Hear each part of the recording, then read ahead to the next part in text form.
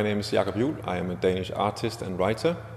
I am also a human being, which means I am also an animal. And maybe that means that everything I do is natural.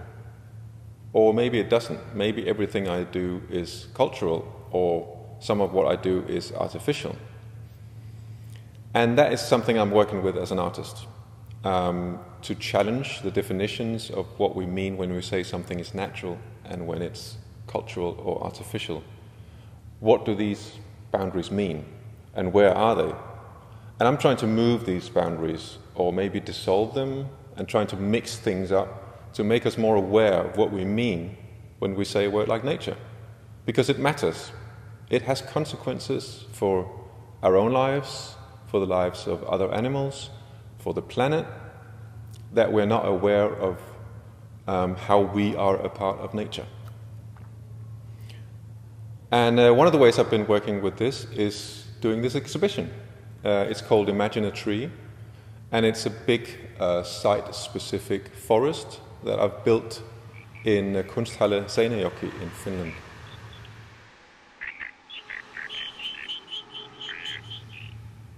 When I work as an artist, I usually work with nature. What do we mean when we say the word nature? What is natural? And that also raises questions about what is unnatural, what is artificial, and what is cultural.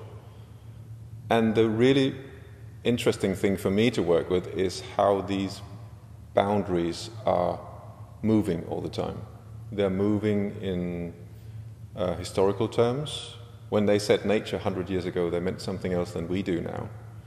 And these are really interesting times because things are moving. There are many crises in our time. So in like 10 years from now, we might mean something else when we say the word nature. In 100 years' time, something completely different, I think.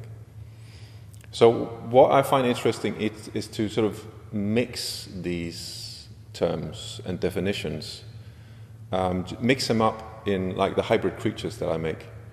In this exhibition, it's basically a big forest made of wood, literally. And in that forest are some hybrid creatures. They're kind of the living beings that live in this forest. And they're all mixing what we call natural and artificial. So they take some elements that look organic and look like something from a living being, and then they mix them up with things that are obviously artificial or man-made or plastic. And then they are something new. They end up in this weird space between our normal categories of natural and artificial. They mix them up completely. And that's kind of the point of this exhibition, to try and raise these questions of, I mean, does it make sense the way that we talk about nature? I mean, we don't really have any sort of pure, untouched nature left, and we probably never will have again. So how can we live in a world that is broken in a way, where we are animals? We are biological beings just the same as a tree or a dog or a pig, but we behave in different ways.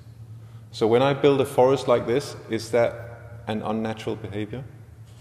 I don't know. I'm just asking the questions. One of the elements of the exhibition are these cards. So these are some cards, 10 different cards that you can pick up when you're a visitor in the exhibition. And the images on all these cards are made together with an artificial intelligence. And the images also do what the exhibition does. It mixes up these definitions of natural and cultural. And then it also asks a lot of questions. So each card has some of them are pretty stupid questions. Questions you would get from a 4-year-old, but as an adult you can't really answer them. You know, why is the sky blue? Can you define a human being? Are 10 fingers the right amount? Does part of yourself only exist in your hands? How does it feel to be another human being? Is consciousness something? Can you define a tree? From soil to sun, from root to trunk? Where does a tree begin? Is there an oak in an acorn? Is a tree the same tree today and tomorrow? What is it like to be an apple tree? Would trees hug us if they had arms? Can I make something that is not natural? I don't know.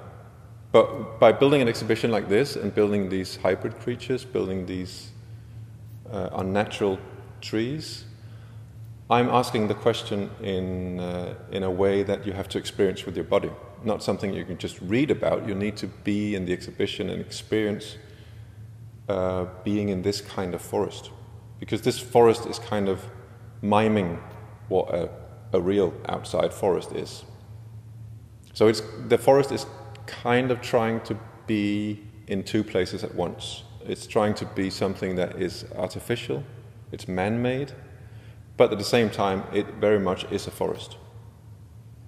So what does that mean for our understanding of these terms or definitions like natural and artificial when we're walking in this kind of forest? That is sort of the big question of this exhibition.